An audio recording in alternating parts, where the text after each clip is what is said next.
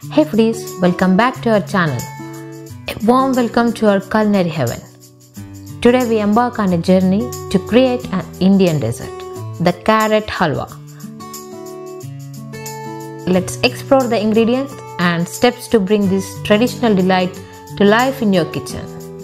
Gather the following: 6 grated carrots, 4 tablespoons of ghee, 3 tablespoons of grounded almonds, 250 ml of milk, 3 tablespoons of condensed milk, 1/4 teaspoon of cardamom powder, 5 tablespoons of sugar, cashews for the delightful crunch. Take a pan, let it embrace the heat and add 4 tablespoons of ghee. Now let's dive into the world of roasted cashews. Watch as they transform into a golden brown symphony of flavors. Once achieved, set these crunchy treasures aside for the grand finale. Returning to the pan, our spotlight ingredients take the stage: the grated carrots. Roast them until they gracefully shed their rawness.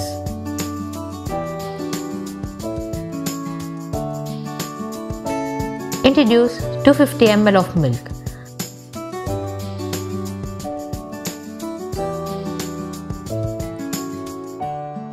And 3 tablespoons of grounded almonds to the pan.